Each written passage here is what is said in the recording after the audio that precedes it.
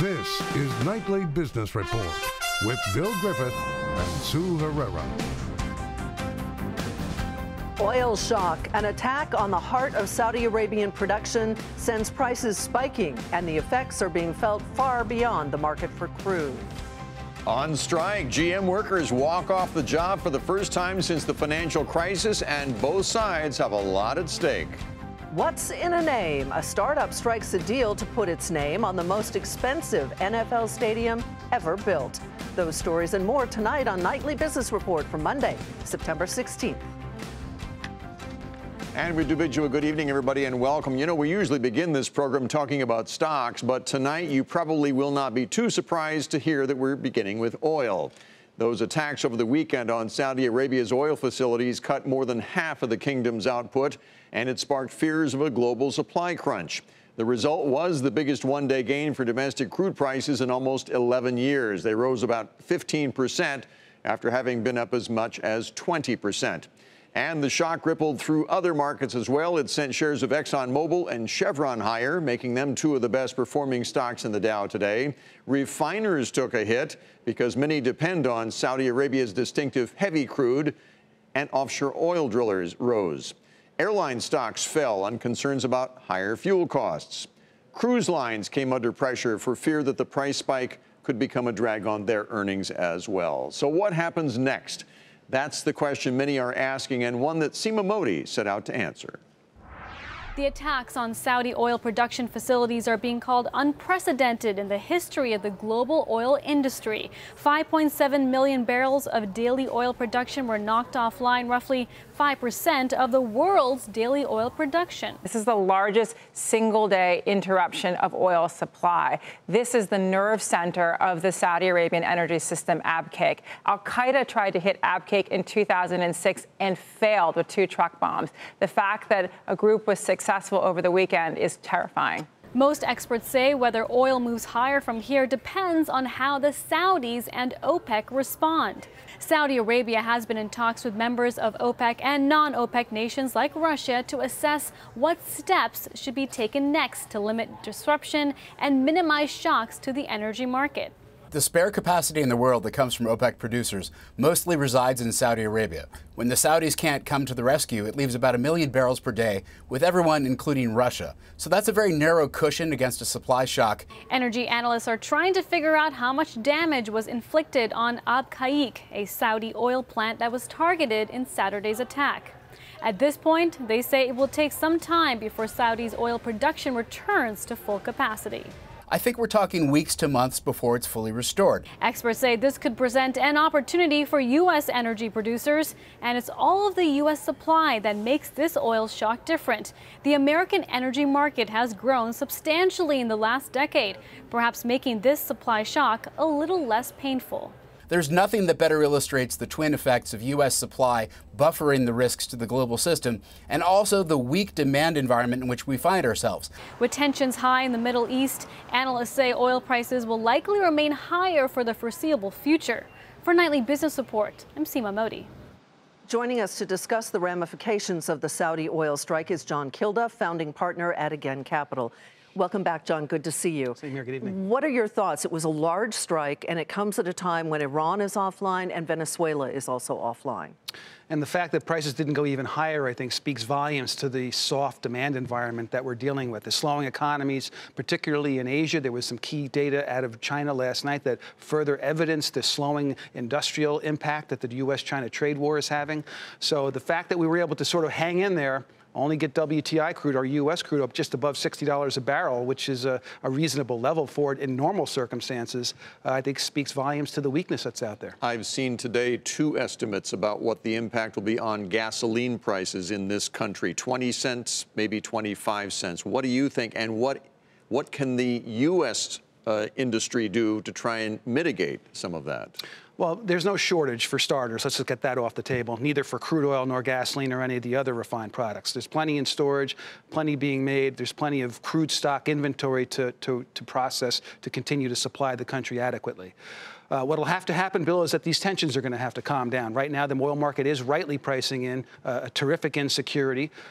There could be another attack. Obviously, Saudi Arabia is incredibly vulnerable to these drone strikes or to these cruise missile strikes, whichever it was. They do not have an adequate air defense system of any kind if they couldn't protect their crown jewel. So those prices will come racing to the pump higher. Probably by the end of the week, you'll see that full 20 cents priced in. And then what happens next is the turning point here. Mm-hmm. Does the U.S. respond? Does the Saudis respond?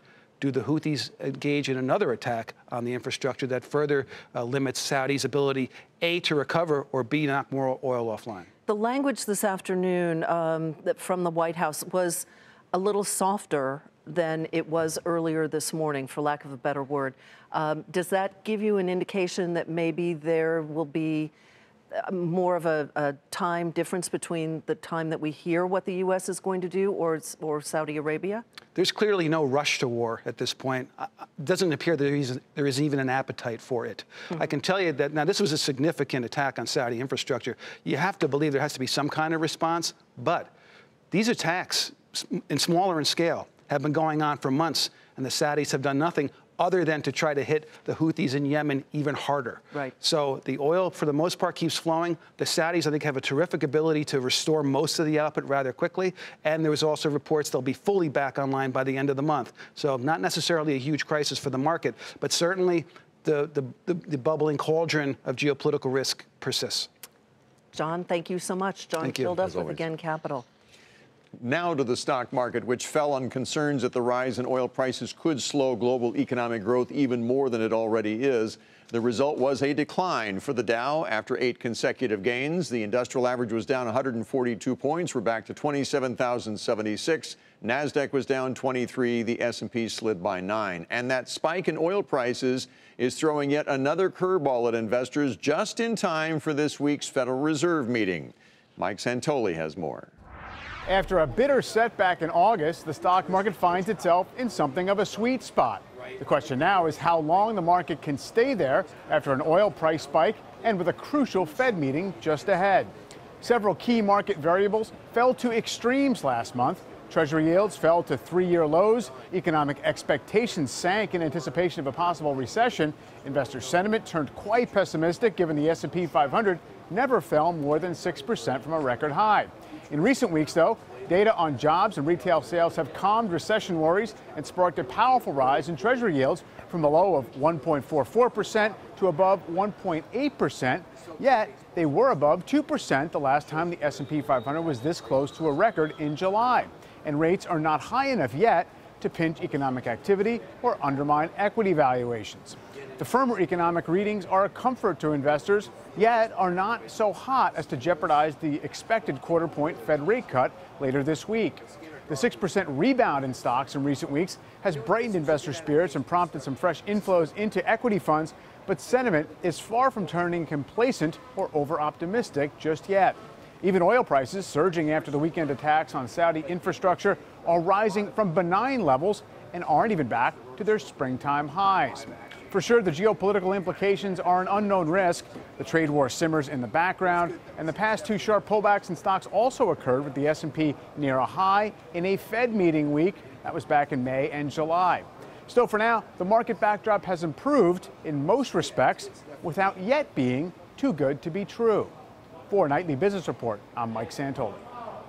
For the first time in a dozen years, auto workers at General Motors are on strike. Though talks continued today, assembly lines across the country were shut down. That sent shares of GM lower by more than 4%. At issue, pay raises, job security, and bringing new models to plants phasing out production, including GM's plant in Detroit, where we find Phil LeBeau. What do we want? Security. After 40 years at GM, John Blaze is on strike, determined to help the UAW get a better contract with General Motors. We'll stay out here as long as we need to get a good contract. From early morning picketers in Flint, Michigan, to auto workers outside the GM plant in Arlington, Texas, 46,000 UAW members have effectively shut down the country's largest automaker. I am not at all surprised that there is a strike. The issues were very tough. The stakes were very high for both sides. For GM, the goal is containing costs. Including benefits, the company pays UAW members $63 an hour, more than Ford, Fiat Chrysler, or foreign automakers operating in the U.S. The UAW counters that GM has steadily increased the number of vehicles imported from Mexico and believes some of those vehicles could have been built in plants like the one in Lordstown, Ohio, which has been shuttered. It's all part of Mary Barra's plan to make GM lean and profitable. But that has also drawn the ire of President Trump, who wants GM to add more jobs in the U.S. The strike prompted him to tweet, "Here we go again, with General Motors and the United Auto Workers. Get together and make a deal." While it may take days or even weeks for a deal to come together, General Motors and the UAW do have a history of eventually hammering out agreements, including a decade ago, when the automaker was going through bankruptcy and everyone attached to it was forced to make tough choices. We did what we had to do back in '09 to save ourselves and the company. And now we're asking the company to save our jobs. Phil LeBeau, Nightly Business Report, Detroit. GM says, quote, "We negotiated in good faith and with a sense of urgency. Our goal remains to build a strong future for our employees and our business," end quote. And joining us now to assess the impact this strike will have on GM and the ever-changing automotive industry overall, Michelle Krebs is back with us. She's executive analyst at Cox Automotive. Good to see you again. Thanks for joining us. Thanks for having me. And you say this strike is very different from the one a decade ago. How so? There are a lot of different ingredients in this one. First of all, we are approaching a downturn. Actually, we have had a little bit of a downturn in auto sales. We could be facing an economic downturn, but we're also on this precipice of a massive transformation of the industry to electric cars, autonomous cars, new mobility services. Nobody knows when that's going to take place, but it's starting to emerge, and automakers are plowing a lot of investment into those future technologies. It sounds like you think that area that we're in right now, this transition, might make it harder for the two sides to come to a deal. It does, because General Motors is trying to wring out every penny of profit it can so that it can sustain itself today, but also so it can make investments in the future. And GM's been very aggressive on saying it's going to go into an all-electric future. And let's face it, they don't know what kind of jobs they're going to need as they go into the future. And that goes for the whole industry, too, by the way. That's absolutely right. If you go into an electric car plant, it doesn't have as many assembly workers. Yes, there are people that have to put together the battery packs, but nobody knows exactly how many jobs will be needed, and we don't know how well those vehicles will sell yet. It's going to take some time before companies, those proliferate and companies make profits on electric vehicles and autonomous vehicles. What are your thoughts on the length or possible length of this impasse? They are still talking, but the workers aren't working. They're out on the picket line. So what is your sense of how long this might last? Maybe I'm being optimistic and hopeful, but I'm hoping it'll be days, not weeks. We'll see. It's hard to know. When does it start to cut into GM, though? I mean, Phil LeBeau was pointing out the inventory they have on hand at this point. Well, it's immediately a financial impact, because when you're not producing cars, you're not selling them to your dealers, and you're not bringing in revenue. But there's plenty of inventory on the ground for consumers and at dealerships, so we won't see any impact there for a while. GM has like a 77-day supply of most vehicles, so they're good for now. Michelle Krebs with Cox Automotive again. Thanks for joining us tonight. Thank you.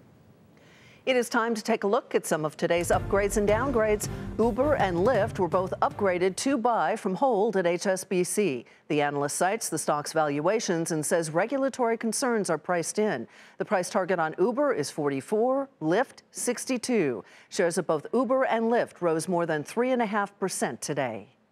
Lowe's was upgraded to outperform from neutral at Wedbush Securities. The analyst cites the CEO's ability to transform Lowe's into a more productive and profitable company. The price target is $135. The stock fell a fraction to $112.63. JP Morgan was downgraded to neutral from buy at Buckingham Research. The analyst, though, cites the stock's valuation, even though he still called the bank a great company and best in class. Price target now $122. That stock was down a fraction to $119.16 today.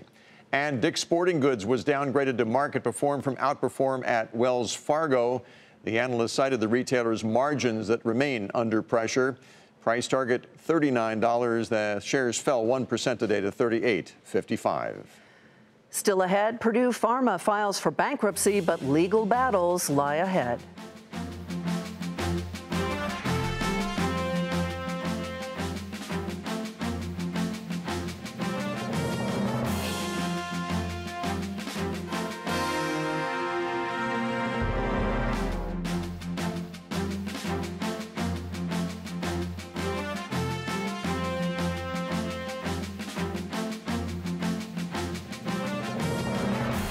A regulator for the United Arab Emirates said he is not optimistic that Boeing's 737 MAX will return to operation this year. The comments come as the new head of the FAA said he plans to test the changes Boeing made in a simulator this week. I'm anxious to get out to Seattle later this week and look into this myself and see where we are with the certification process. As a pilot myself, I can tell you that I will not allow this airplane to fly unless I would fly it myself and put my own family on it, and that's my commitment. Shares of Boeing fell slightly in trading today. Now to an update on a story that we've been following for years. That would be the opioid epidemic. Purdue Pharma, which makes OxyContin, has filed for bankruptcy. But the story is not over yet. Meg Terrell explains. It's the end of a chapter for Purdue Pharma, but just the beginning of a new one in the saga of litigation over the opioid epidemic.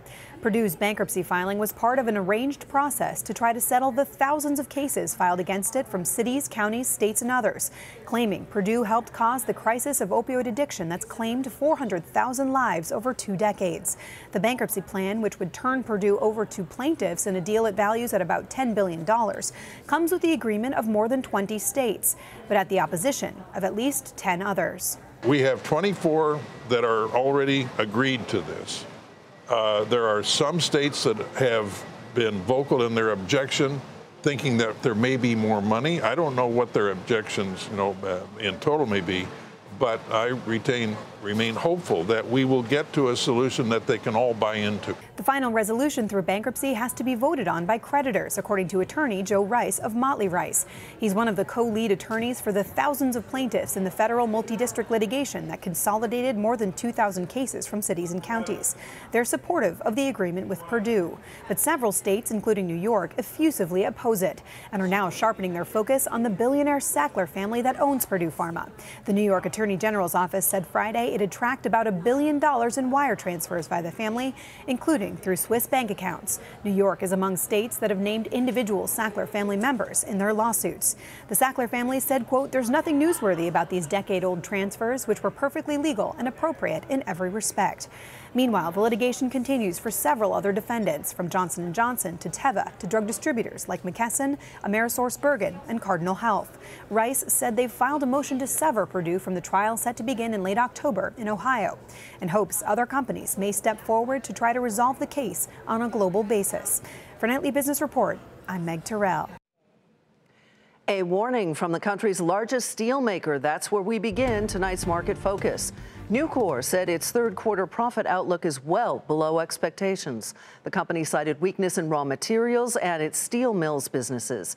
This comes amid lower steel prices. Shares were down a fraction to 53.16. A Danish pharmaceutical company is buying Alder Biopharmaceuticals for nearly $2 billion.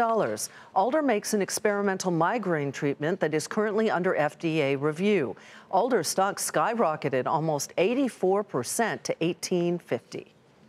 Winnebago Industries is acquiring luxury RV maker Newmar for nearly $345 million using a combination of cash and stock.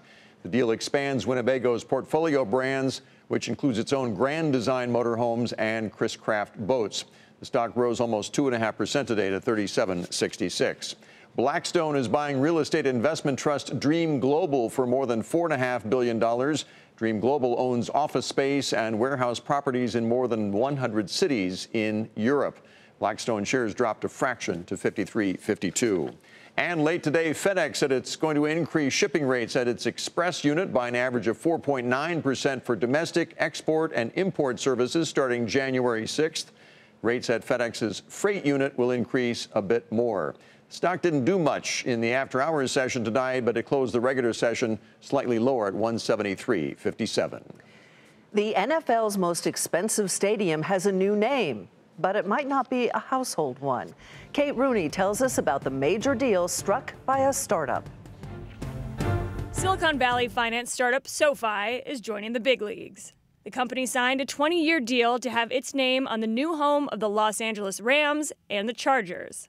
Having launched in 2011 with millennial student loan refinancing, the company is already well known in the financial technology space. But CEO Anthony Noto, a former NFL executive, hopes the deal will pay off by turning the lending company into a household name. I think first and foremost is why are we doing it strategically, and that's both the on-location live experience that can bring our brand to life, but also these national telecasts that will drive unaided brand awareness. The 3 million square foot arena is set to open next summer as a part of LA real estate mogul Stan Kroenke's entertainment complex. And even with a massive price tag, a reported $600 million, Noto says there were plenty of other suitors who wanted the exclusive naming rights. Anything that the NFL is doing is something that many other companies would love to do. And, you know, one of the things I learned having had a front row seat is it's not always about the dollars that someone's willing to pay, but it's about the spirit of partnership. It costs companies hundreds of millions of dollars to put their name on an NFL stadium. And it's typically reserved for more established names like JP Morgan or Bank of America.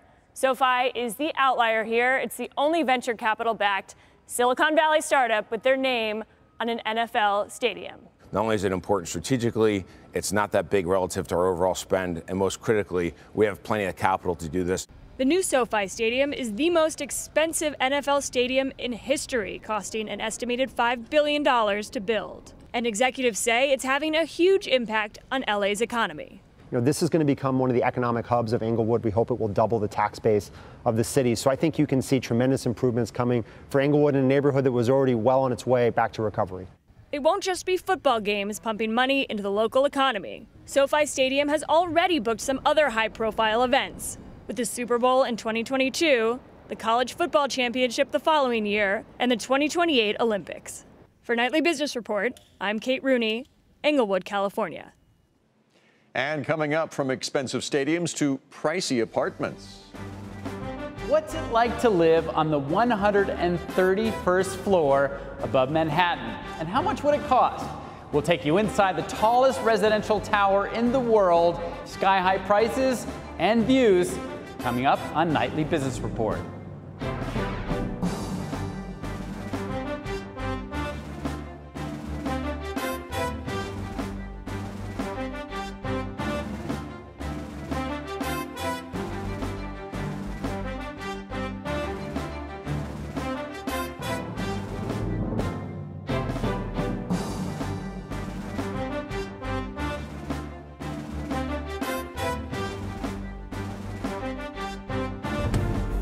Here's a look at what to watch tomorrow. FedEx reports its earnings. Its results are considered a bellwether for the global economy.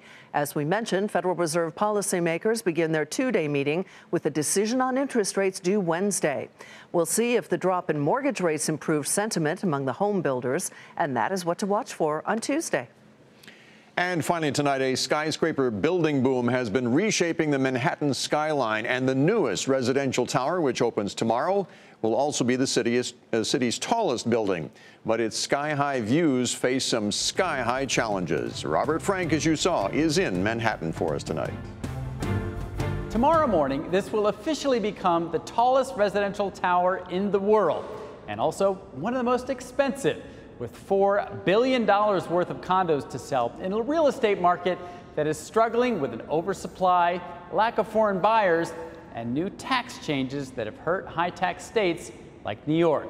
Central Park Tower will be 1,550 feet tall, or 131 floors. There will be 179 apartments in total, ranging in price from $6.9 million to over $63 million for a 5-bedroom. The first apartments won't close until the building is finished, probably in late 2020. Extel, the developer, also built 157, the building just down the street, which launched the super tower craze here on 57th Street, now known as Billionaires Row. And they have all transformed the Manhattan skyline. There is a forest of giant glass condos in Midtown, and prices are falling. About 1 in 4 new condos built in Manhattan since 2013 remain unsold today. By some estimates, there will be a 9-year supply of new condos at the end of this year.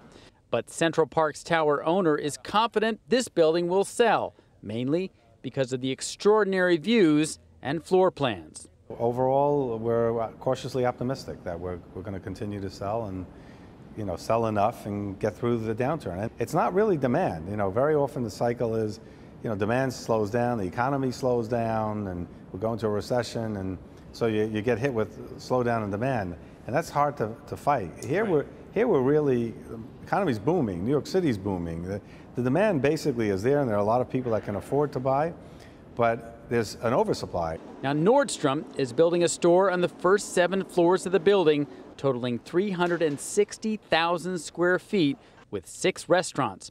The building will also have a private club for owners with a swimming pool, fitness and spa, and restaurant. Now, to get up all these floors, the building developed a special high-speed elevator that goes 2,000 feet per minute. For Nightly Business Report, I'm Robert Frank in Manhattan.